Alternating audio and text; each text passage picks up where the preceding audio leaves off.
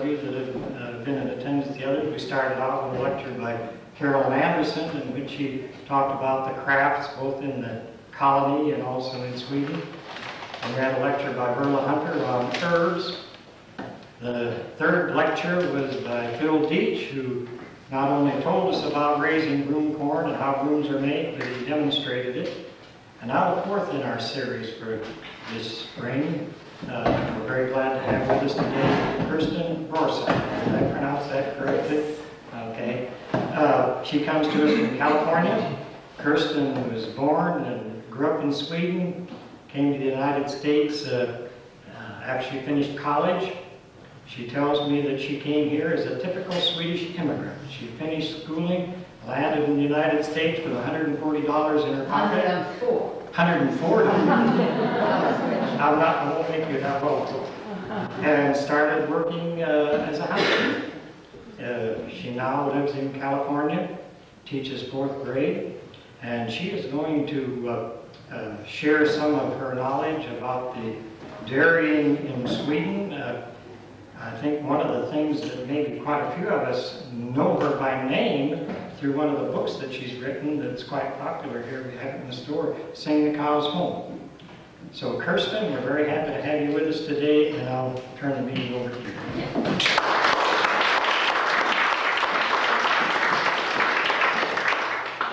Of course, I had to wear my home costume from my village. As you know, most of the village north of Stockholm in the northern area, most every village have their own costume, and those that don't have them are now going to museum and finding pieces and reconstructing the costumes.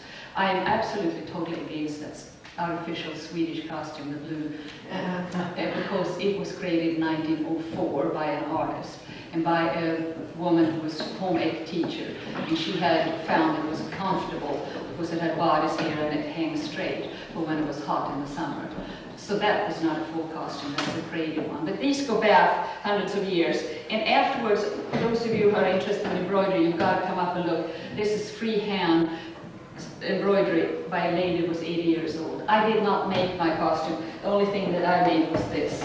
So it has the black skirt, and in the old days they had to stand and pleat them about 3 millimeters wide. And when it had rained, when they went to church on Sunday and the bike seat was wet, the women really hated that because that meant sitting down and then to re-pleat and re-iron all of that while they had sat down. Nowadays you can't find anybody willing to pleat, so it's woven in a pleated way. And then the apron has the same pattern of embroideries up here and on the back. The pin is handmade, and these are handmade by a little man up in my village. And that's where my ancestors are. I do have 4 copies with me, and I promised to sell them today with the signature in them. So these are the book about which I studied. And I will start with the lecture first, going into afterwards with a slideshow, and then the music, which is really unique because nobody else had music as a work tool except these women. So we go going back then to the province of Dalarna. You know, Stockholm is down here, Dalarna is coming here, and then Hälsingland going up. There was no fäbod system. The word fäbod means cattle farm, and that's the summer dairy farm. But I can't stand to say summer dairy farm the whole time, so I call the Swedish word, which is fäbod. And southern Sweden, you see, was feudal, so there was no herding, so to speak. They might have taken them out a little bit. But northern Sweden and on up into Lapland. But I concentrated only on my research on Dalarna, since they are the culturally conservative area, and they kept it up. So up to today, it's about 130, 140 of them still functioning. They are not economically functioning now, but they're functioning on an emotional basis. And we'll get back to that later. So going back now back into the Viking Age and later, they don't know exactly when this system began, but 1200, 1300, Dalarna had what was called bog iron. They could go out with special scoops, as scoop irons out of the bogs, easy to find, and that produced enough economy so we had an overpopulation, so to speak, when the bog iron gave out. And the people had to support themselves. So each field, they would break the fields along the rivers first. And each field then had to be used for either oat or barley or rutabaga. There was nobody that could afford to grow hay in the valley. So therefore the women had to take the cows early, as soon as grass got green, and it could be sort of April, May, depending on the year. They would have to take the cows up into the forest and live there alone for the whole summer. Sometimes they didn't get back as late as October, until the grass was totally eaten up. My mother, when I was little, I heard about this. A woman had gone up, and her husband had decided, and you know, in the old days men decided everything, right? He had decided that she was going to stay up there, and rather than him taking the hay that he had cut during summer and transport it down, she might as well stay up there and let the cows eat that. She was also pregnant. She had a 7-year-old girl with her, and she left that girl when she felt it was due to deliver, and walked all the way down to deliver the baby when it was 2 days old, put the baby on her back, and hiked back up, knowing her 7-year-old daughter, this was December, and it is dark in Sweden in December, would be afraid. And unfortunately, I had frozen ice on a lot of cliffs, so long stretches she crawled on all four up the mountain and back up into her firewood. So, but as I said, most of them went back down into the valley like September, and then it depended on year. Later and later it came down earlier. But these women up there developed a folklore that was totally unique to themselves, because they never lived totally alone. They would cut down an area, X number of farmers, and say, this is our settlement, favorite settlement. Some would be 3 houses, 3 cabins. Others, the biggest one was 46. They would take the house in the village that got too old, number the logs, and then in the wintertime transport those logs up, and there's put the number already and put it back up. Those houses are quite interesting because they are sturdy logs, and it's a rounded log, so there's no need to chinking or anything, and they were heavy. And up there they would have the one house for the woman, and it's not big. And then outside she would have the log cabin dug down into the ground about this much so it stayed cool. And that's for the thickest log, and that's the storeroom for all the things that she made during the summer. She would then make butter and cheese and whey butter. That's boiling the whey down for 7 hours until it's sort of a thick brown paste almost, and that is absolutely delicious. But the women then that had to travel up and be there, I was interested in who were they, because up to 1880 they had to fight wolves, they had to fight bears, and they had to solve all the problems on their own, whether it was a broken leg on themselves or whatever. And I was interested in who these women were. And the women of this province, Dalarna, were more independent, certainly, than one who were feudal system that would walk to the manor house and work X hours there and be subservient to the husband. These women grew up, so from 1770s, they were out on work wanderings. That meant the population was so heavy that they had to go out and seasonal jobs outside. The women during the summer, this is the unmarried group, would walk to Stockholm, for example, and did jobs as dairy maids or work in museums, rowing boats over the waters and so on, summer jobs, and coming back for the winter. Some of the men would leave, a lot of the men would work, leaving and work and shoveling snow in Stockholm and coming back. 94% of this work wandering group came from Dalarna. Then we have also gone back even further. The women were independent businessmen, because men would go out and sell, the dollar horse turned out to be a toy in the beginning. But the women, long hair, they collected the hair from the hairbrushes and made jewelry. It's a complicated method of macrame almost, and they made jewelry. And I researched, some walked as far as Lapland and sold it. Others have walked all the way to Paris, crossed over to England, some have walked up to Glasgow. But the ones I admired most walked all the way to Moscow and then back. And these were independent businesswomen from 1800. So even if you didn't do it, you always knew of somebody when you grew up as a girl there that had gone and done that.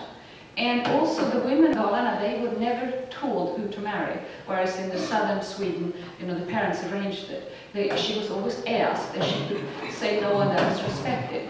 So in that aspect, we have a group of very independent businesswomen that also got known for their wit. There are lots of funny stories. They have the quick wit, as women have to do in the business world, to get back and get their own footing, so to speak.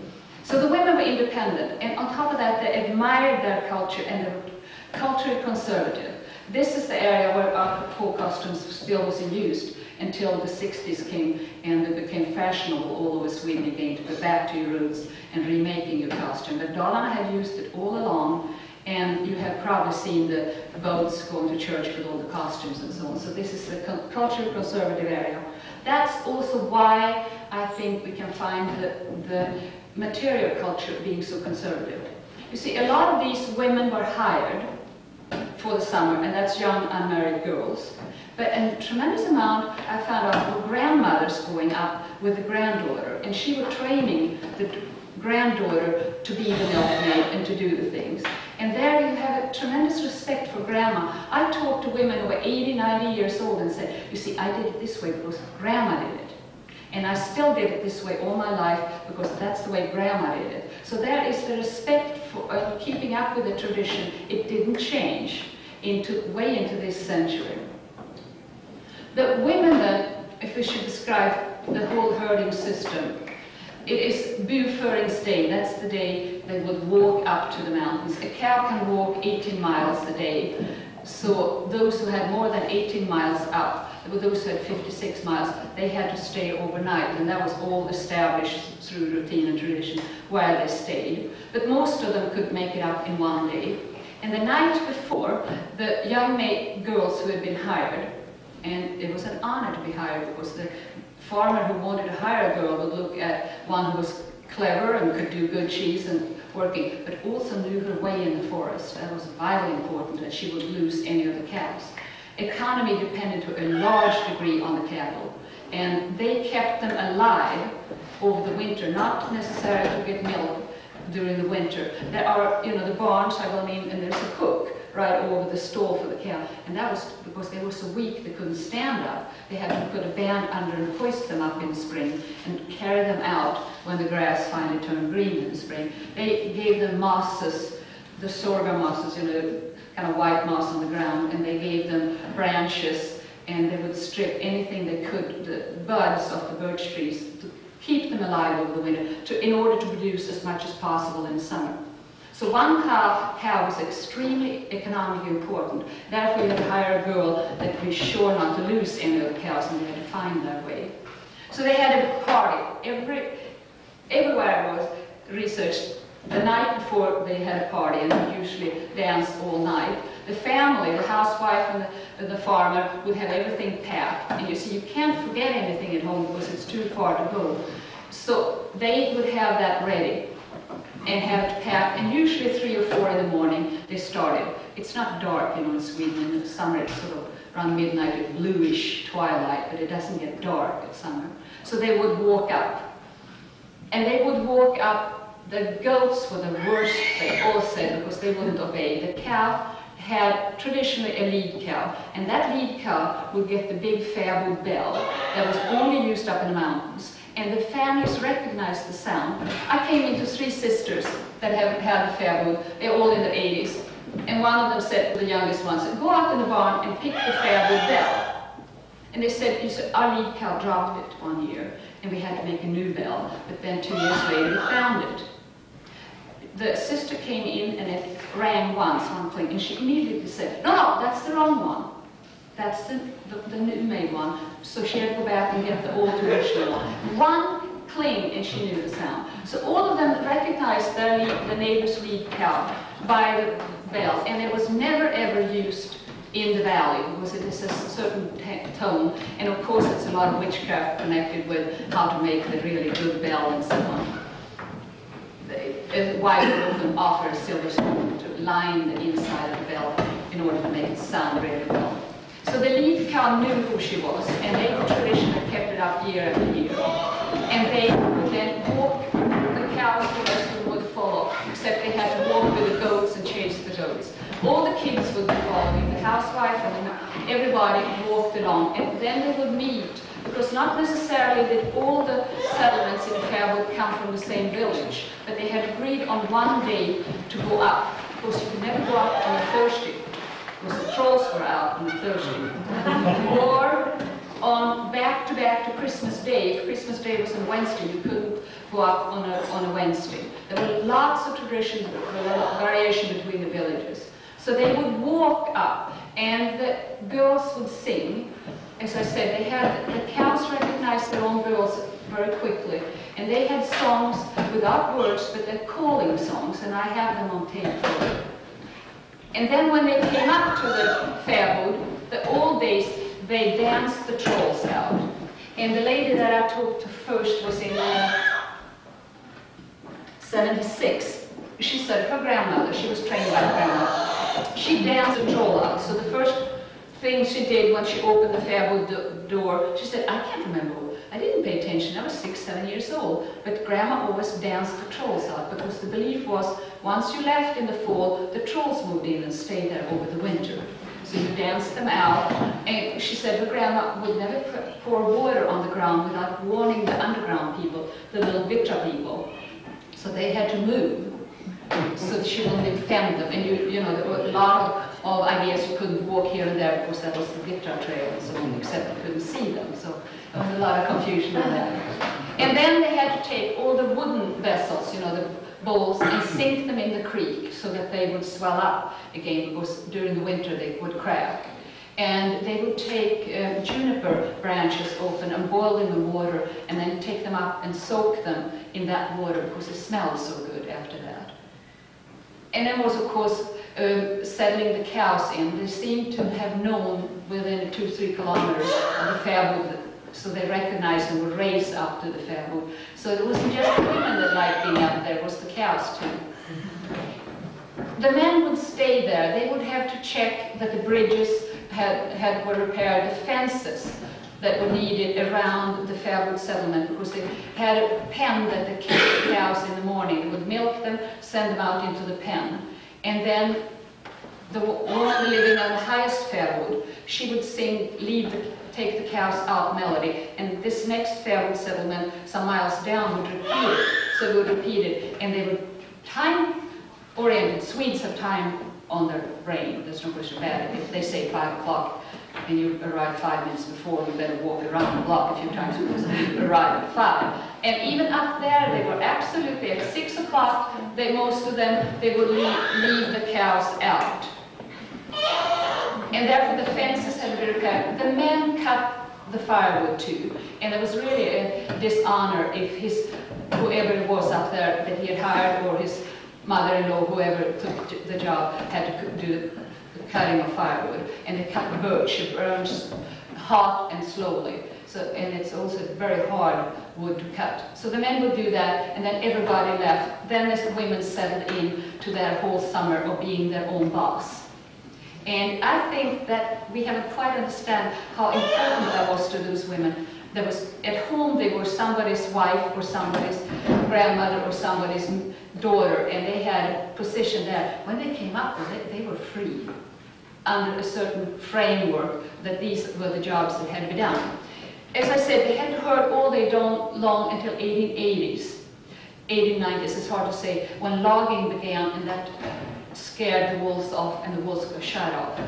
And the bears were also a tremendous problem for them early. So what they did, they teamed up. If there were 5 women living in the settlement, they would take 1 day each and take all the cows. And they had their borders so well established that on Tuesday, you let them go here and graze, on Wednesday there and so on. And on Sunday, they kept them close by because nobody heard it on Sunday. That was sort of the day. So the woman that then went out with them in the morning, she would knit as she walked. I think Swedes knit whenever they sit down, even to live. And she would knit as she walked, and she would keep them together with her music. And at noontime, the cows would rest, and they always had an established spot, and they started a fire, put on some fresh spruce branches to to make as much smoke as possible to try to get the mosquitoes away. I mean, you can never win that battle, but at least you can get them further away. And then she would take up and she would sew then, because if she was employed or a daughter, she had to sew so many shirts during the summer. And then in the afternoon she would walk with them again, and towards 4 o'clock in the evening she would be back home. Then they milked. The ones then that were at home had to clean their barns. They had to do the cheese from the day before the milk, put in the rennet, heat it, make the cheese, and then take the whey and collect it until they got enough. They didn't have enough whey until every 4th, 5th day, and then took a big cast iron pot and had to boil it for 7 hours. And the first few hours you don't have to stir it, but the last 4 hours you stirred constantly so it wouldn't burn in the bottom. And I managed to find one of those big wooden spoons, and it's sort of slanted. You can see where the edge had been worn out from stirring.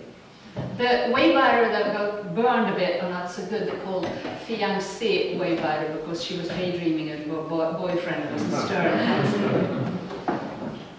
Then when it had boiled down, so they thought, then it was very important not to shake the house, or they had to sit absolutely still, or else they would get grainy. I don't know if it's true, but they all believed it, so they would let it sit there until it totally cooled. There was, Lisanna is the first woman, as I said, that I talked to, and she said that her grandmother trained her, but grandma died when she was 11 during that winter. So she was 11 when she was alone the first summer. And she said she had to get up at 4 because she had 7 cows and she was not that fast at milking. And she said, my arms ached, she said, from milking most the whole summer. She would take them out, and then there were 3 other women in the settlement, and she said they knew that I was homesick. The other 2 of them were very old, and she said, oh, I wonder what they're doing at home. And they had a trick. So they had chipped a piece off the table and it was special, made some coffee, a drink out of that, and then she wasn't homesick any longer. Her sister came up, because during July the men came up and they cut all the hay on every bog and every little area that they could, and that was the winter hay. So they kind of put it on the storage, which is called heffak there, and eventually put it in special places where they stored it and took it down on sled in the winter. That's the time when the women had the most fun, because they were really interested in partying time, and it seems to be a tremendous summer feeling of greatness and fun. They would be up there, they would play practical jokes, and they'd dance basically the whole night during that short haying season.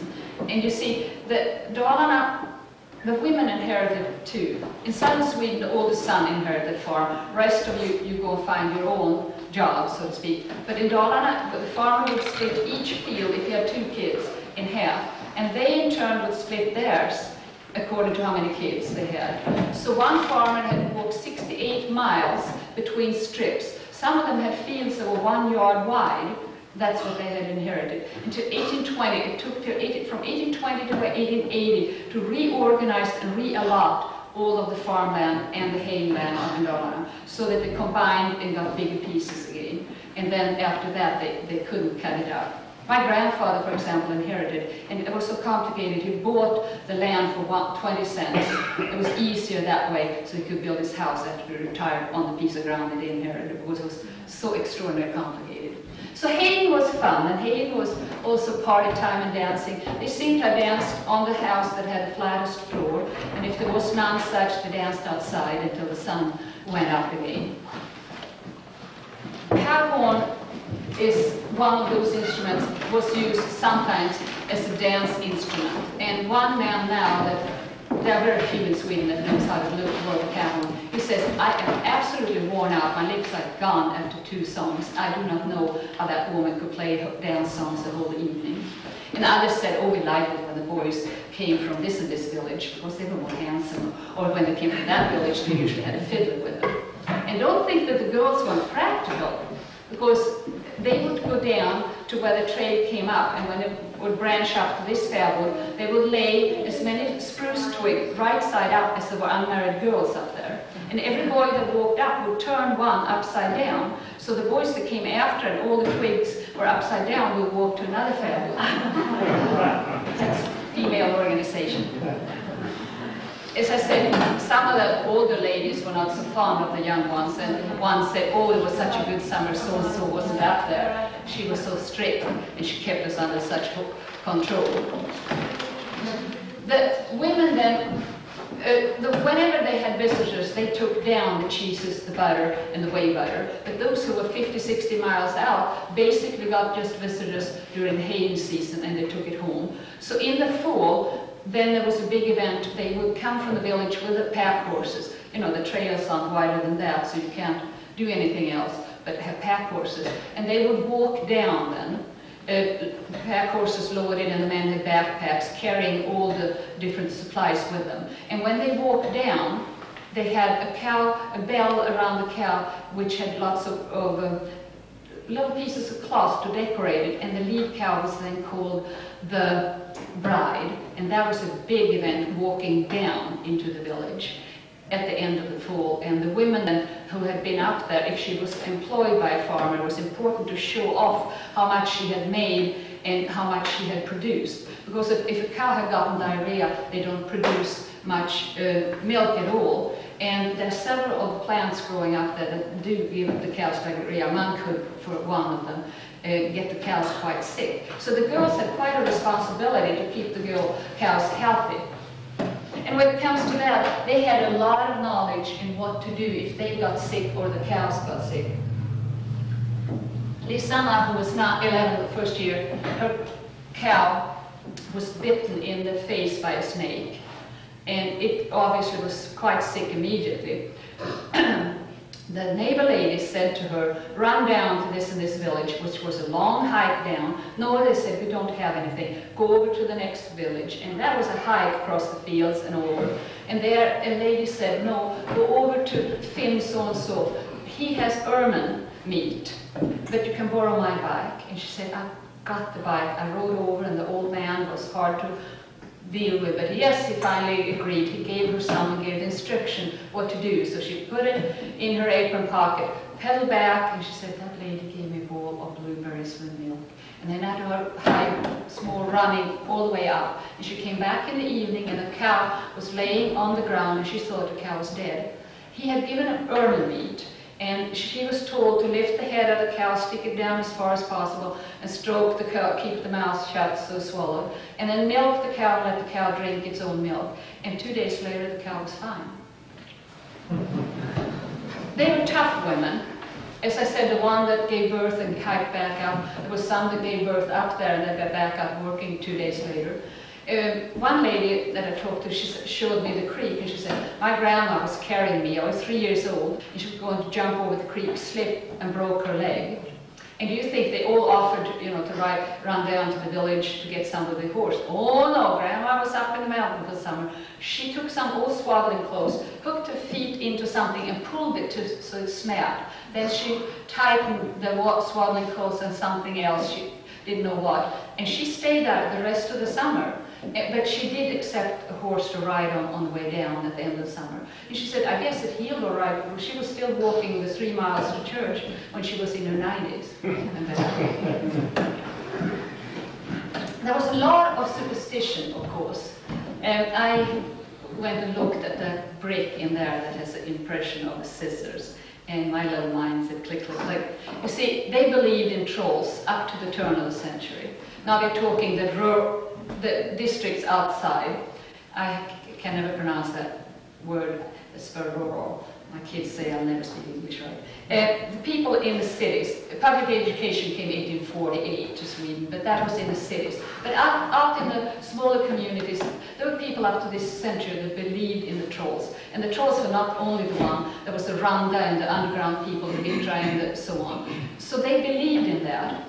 And in the spring, when they take the cows out for the first time, they would leave something in the threshold, sharp, preferably scissors then, or if they'd broken a knife off on the threshold, and the cow would step over it, and therefore, if it had stepped over the sharp steel item, the trolls couldn't touch the cow during the summer. They would paint a cross of tar over, or they could drill a little hole and put mercury in. Those were also protective.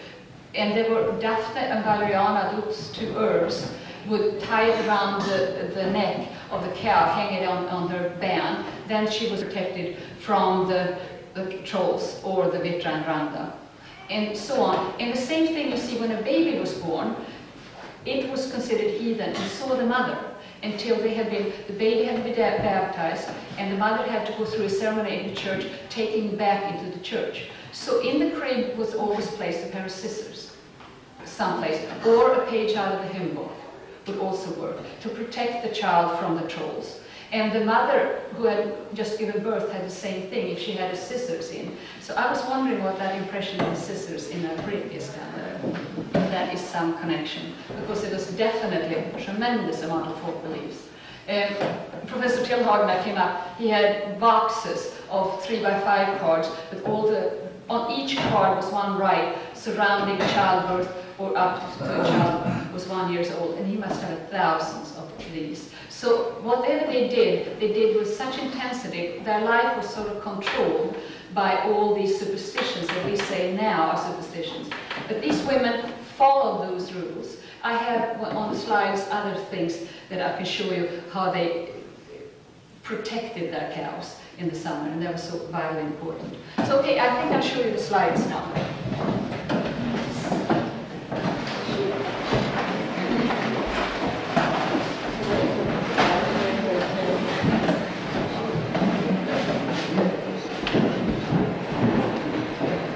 You can hear me if I sit. Okay, this is the Fäbod, Dalarna, with a long view. They always placed the Fäbod on the southern side, never north, because the snow stayed on so long. And it would face down, and they would be so homesick if they could see their home. And at the front you see that special fence made out of sticks, and you just lean them. Thank you, that shows me. And as you can see, the belief in the troll was quite valid. Here is a typical Fäbod. At the turn of the century, Dalarna had about 2,000 of them, and right now it's about 160 left. And they're left now for an emotional reason, because Grandma doesn't think it's summer unless she gets to go up there. And that's the barn. And a lot of those barns had to open bigger doors, because the cows 150 years ago were the size of today's calf.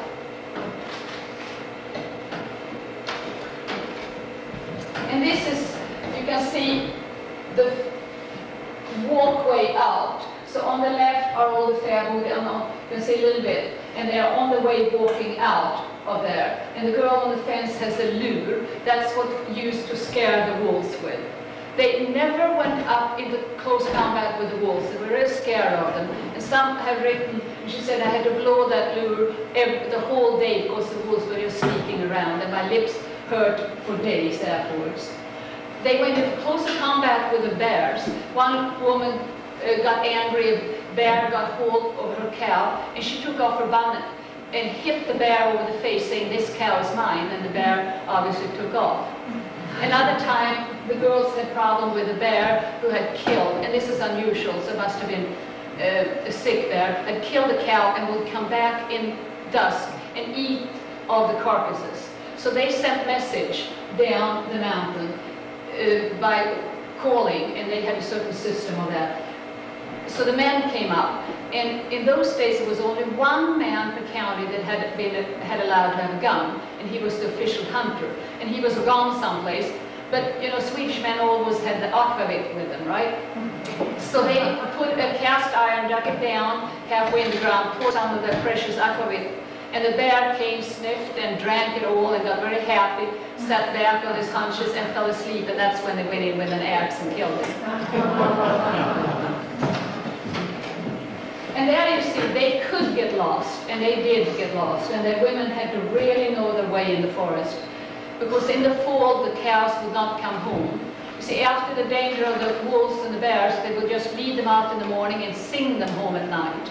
But when they liked mushrooms, and then they would not come back at all in the fall, and then the women had to hide. There was one woman who said, I remember I was 6 years old, I had to walk, and mother carried the two little ones. And her singing was so penetrating, and we would go up and sing and walk further and sing, and then finally the cows answered. and we knew we were safe, she said, and then had to return at night and the whole way. So the women really had to know the way in the forest. This is the oldest kind of fair wood, and the floor on the right one is just dirt, and then in the center on the floor is the fireplace. There is just a little vent, as you can see at the top, where the smoke went out, and then a little vindöga, where is the English word got this word in window from. Wind eye went to England and became window, and that's the little opening, as you can see. And my son and I slept there, the benches on the side, and we tried to let the smoke go out because the fire go out because the smoke bothered us really. Then the mosquitoes came in, so then we had to start a fire, fill the place with smoke again, so we didn't sleep much. And on the left is the storage room, cool and tight, and that's where the cheese and the butter and the whey butter is stored. So this is from a photo from a book at the turn of the century, and this is the way they lived. They slept on the side and had the whey butter sitting over there, and of course, while it's cooking, she's knitting. I just took that along because I think she looked so proud of her place up there. And these are the barns, and as I said, they had to open them larger because today's cows are much too big for barn doors. So today's calf is the size of a cow then. Lisanna, who started being up there by the time she was 11, she spent 61 summers up there. And now she says, when I'm old, it's comfortable because they all use them now for summer cottages, and there's logging roads so she can get driven all the way up and she doesn't have to hike up anymore. And in front is Queen Anne's lace. This is a habit that they all seem to have had. They brought with them one piece that was really beautiful, and that was the bedding. And nobody was ever allowed to sleep in that bed, but they had it. And one woman said, my grandmother's generation was cross-stitch, my mother, it was embroidery, and my generation was lace. And they brought that with them and never let anybody sleep. So there was one bed that reminded them of home. And this is a demonstration table, so if you want to go out there and take a class, you can learn to milk the cows by hand. And I took the picture because it's 3 generations of tool. You have the old wooden tool, you have the metal tool, and then the modern plastic. And the Swedish folk art is beautiful. This is a stab-type container to milk into. And these are the butter mold, and they would always carve the design so that they would stay in there for a few days until the cheese hardened. Oh, this is cheese mold. And then they would have a design on it. The little one was the last day the girls were allowed to take milk for themselves and make baby cheeses, little cheeses. And when they came down to the village, all the boys expected to get a taste. And if a girl gave a whole cheese to a boy secretly, then he knew that she was fond of him or loved him. So that's how she got the message she brought. And that's what they needed the butter in. And I think just those are so beautiful, and that class is still making them today. These are butter containers. And this is a birch bark backpack that my son wore. And you can see it's been used a lot of time and it's still up there. Because the people still use them and still go up with you know, I had an old couple with me and he's saying, oh yeah, I made this spoon when I was young, and it's sort of contact with the past. This is a gnurka, and sweets and coffee, you know, that's the same. So that's a coffee grinder that they had with them. They only drank coffee on Sundays. They had what is called bomärke, like a brand, but it was used not on the cows, but it was used on tools and would be woven into blankets or knitted into socks and so on, and on legal documents and on gravestones.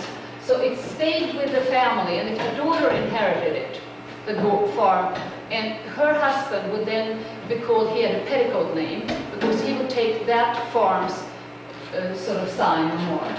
And there, Anna Ulsdotter, AOD, had been there 4 summers. These women used knives all the time, and they carved messages, they carved long verses, and so on. I found one verse by a man saying, we have been here It was dated 79 or something. We've been here for 4 days and only gotten one little stack of hay. Only God will know what becomes of us.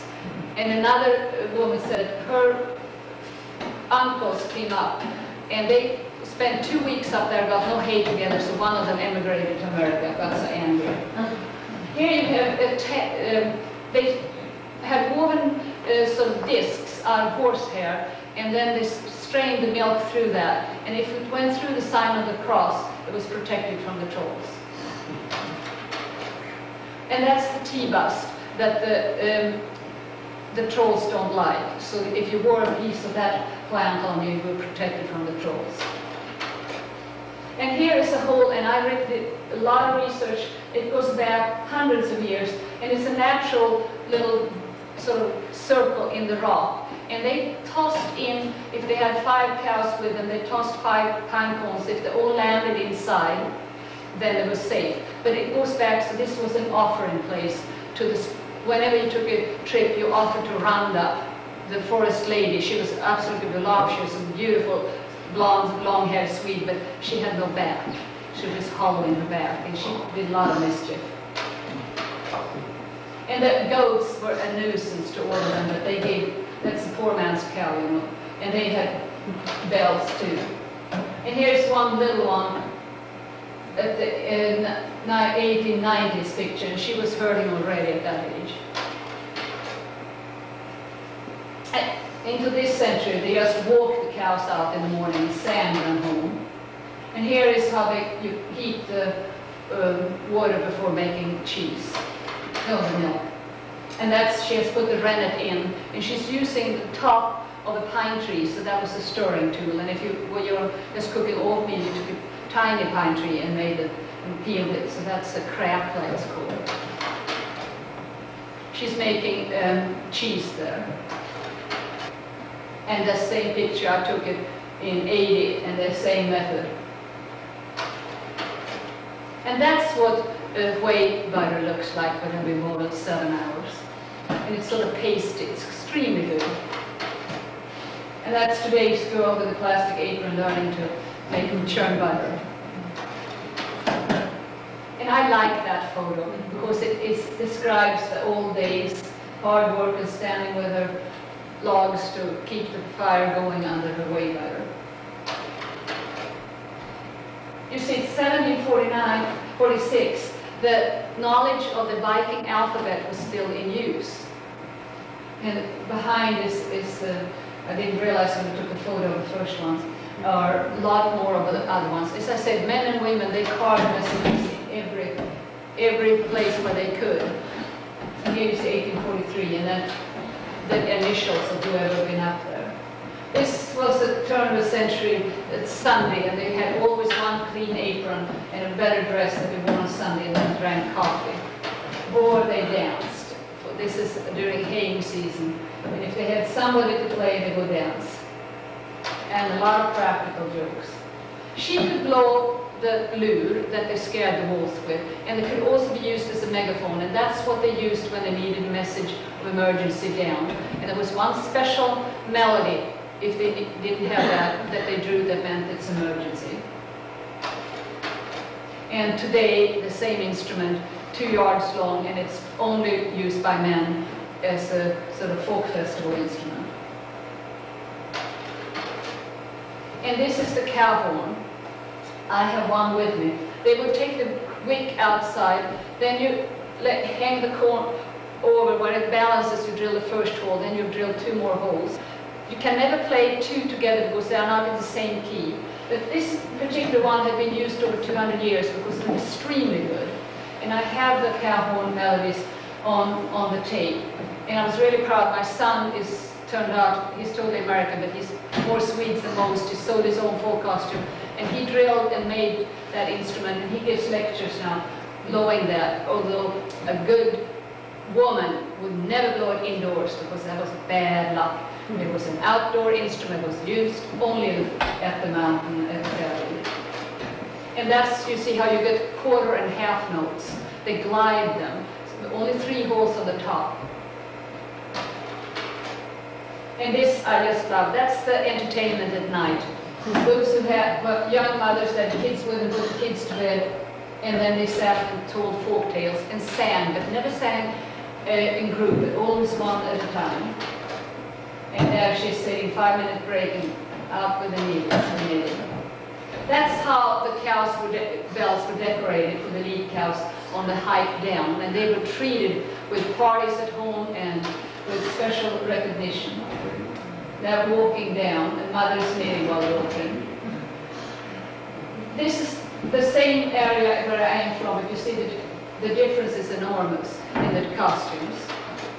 And the woman on the right, she is the one that had been up at the mountain, and she gets to wear the costume that you wear only on Christmas Day and on special weddings and so on. And they honored the women that had been up at church that first Sunday home, because they had been the outstanding women. And you can see it's the same village, but it's a special bodice onto the special apron for the ones that have been brave enough to be up.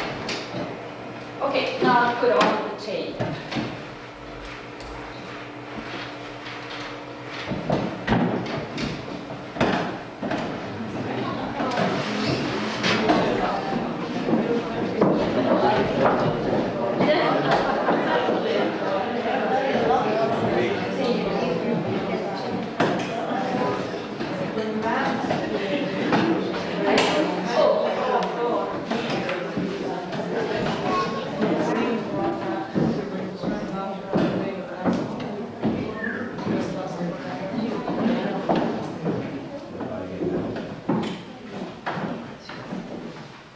The music was absolutely essential.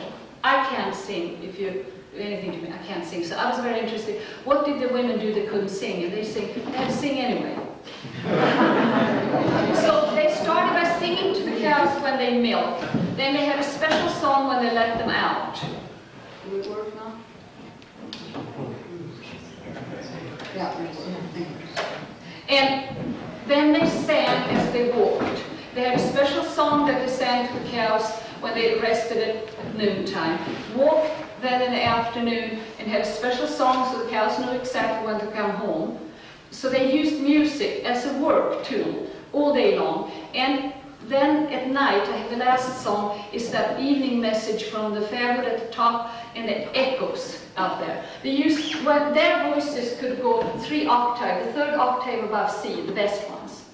And it could reach the best ones 8 miles out. And this is in a forest. And if they couldn't reach for their voice, that's when they took the cow horn and used that, because this can go even further. And it was the melody that they sent messages with. There were certain messages, melodies that meant come over for a cup of coffee. There was those who said, I've lost a cow. That melody will be repeated then from the next woman to the next woman. Or there were others that I've found a cow, and search no more, the cow is here. So it's the melody, not the word, that carried the messages.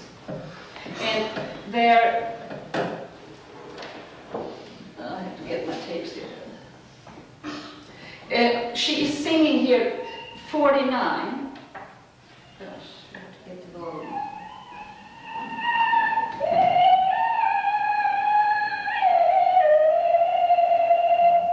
No words, just the...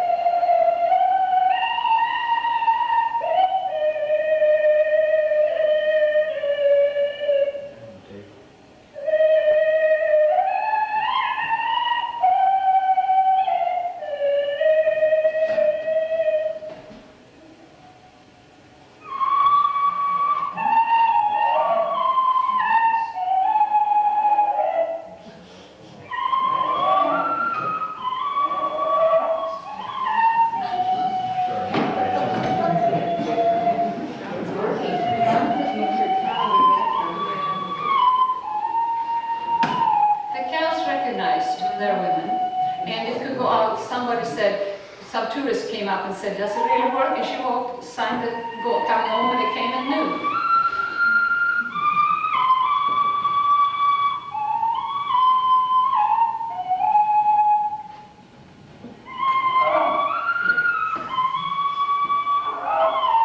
The old people said that the forest reverberated the music in the old days.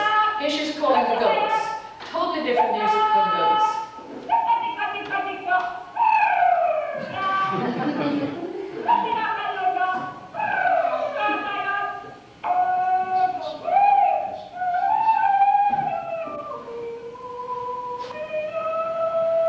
They would never sing this song down in the valley, absolutely only up there. And the same would, it's calling the stilly goats again will come.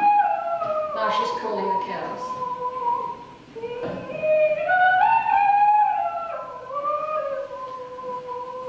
And when they heard it, that one cow would walk off, she would call that cow closer. So that way they came up. And I heard them play the lure up there, the cow horn, and heard them, same guys, same melody. It's not the same indoors at all. This is the long birch bark that can be used as a trumpet.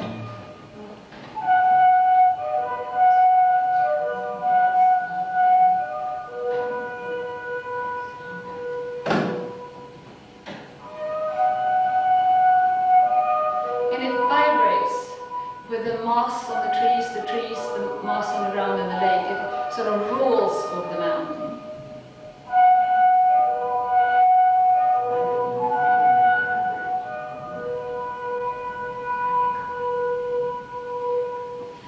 The folk music is melancholy in the minor key in Sweden, and you can hear that very much. The cow horns that are coming next. And also note that two cow horns don't sound at all the same, so that's why they only can sing one at a time. That's a cow horn.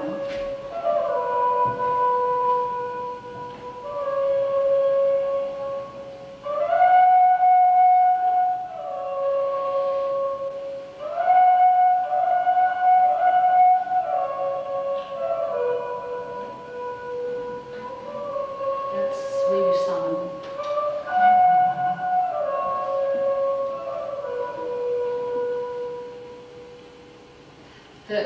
Most of Swedish folk music is minor key, and here you have another cow horn.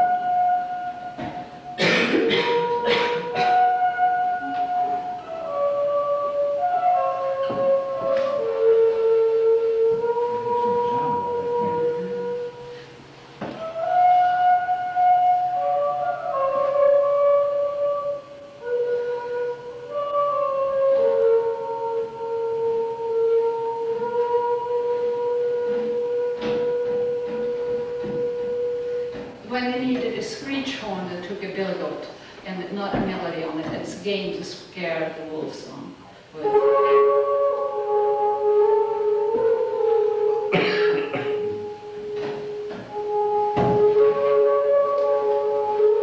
And this is a deeper, bigger cow horn than that one's.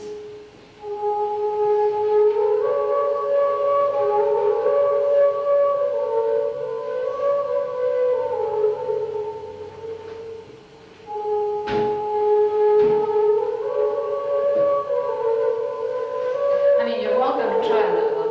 I think my blood vessels burst when I tried to blow on mine. I haven't finished scraping mine, but it is just, I can't get sound out of it. So it is extremely difficult how she could play dance music. This is a little recorder.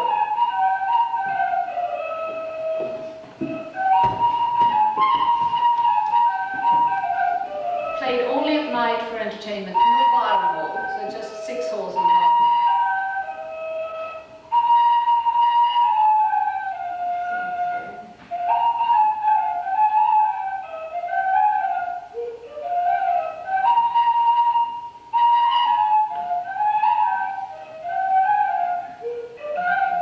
So every elementary school child in Dalarna is now learning that little instrument. It's like a little recorder. The next one is the willow pipe. You know, my father used to make them in the spring, knock part of the willow out. And they seem to, we have lost all that music. There were a lot of melodies for just this. And now it's totally gone. This is now a bigger one to scare the wolves with. That long, long look. And that could send messages.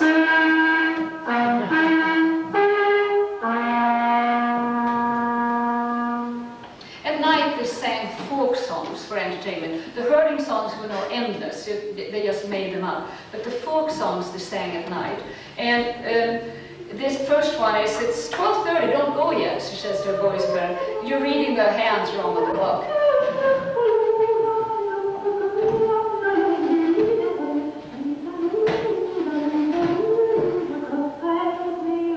And yes, the dialect, krocka in there, in some we say.